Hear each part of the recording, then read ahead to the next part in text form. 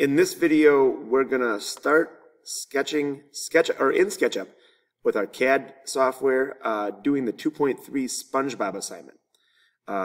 In this assignment, you'll be creating SpongeBob using the Sketchup for Schools app to understand the concept of the tape measure tool and how to model to the correct sizes. So we are making this SpongeBob to scale from a blueprint.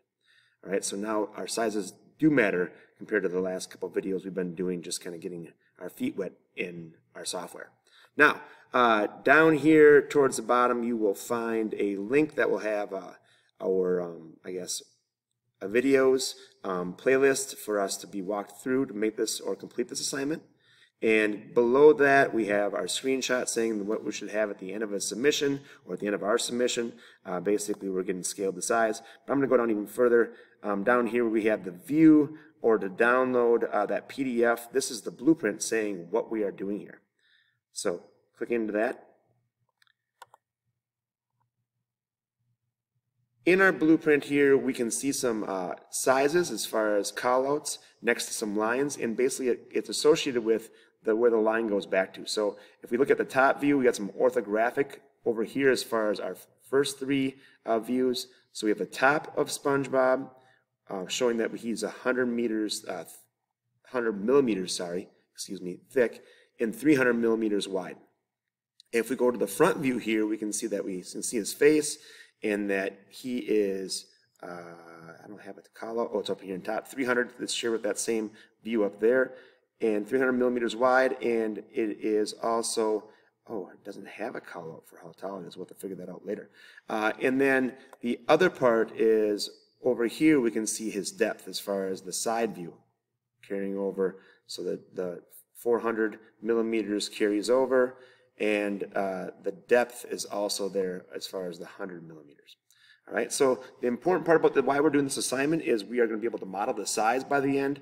We're going to work a lot in the metric system here. You can see we're all in millimeters. There's a lot of millimeters around. And I guess the important part here is just getting our mind wrapped around modeling the size. All right, and understanding how to do that. Now, right away here, we're going to go into a new tab, and we want to go to Sketchup for Schools to get started. Getting started is very similar to how we got started in our practice Sketchup for Schools pieces. So when we get in here, we want to make sure that we go to the downward facing arrow just to make sure our selection is still there. As you can see, I've changed mine since the last time we had a video, and I want to go down to where it says decimal millimeters. Once I select that, be patient. It takes a little while for us to open up in SketchUp, but before we do anything in here, the first thing we're going to do is we're going to start by actually naming it. So we're going to select up here where it says Untitled, and then we're going to click on My Drive, find your folder. Remember, I have an extra folder when I get in here called Classes, and I'm going to put this in the Design and Modeling. You guys have one other document called Practice in here, or you should. In here, down at the bottom, I want to type in my hour first. If I was doing this first hour, I'd put 1, and then we're just going to call it SpongeBob. And then we're going to go over here to the right-hand side to save. And you'll see up here that we have our name changed. Now, the next video, I'm going to start by talking about getting our camera views set up and drawing, and also just getting started.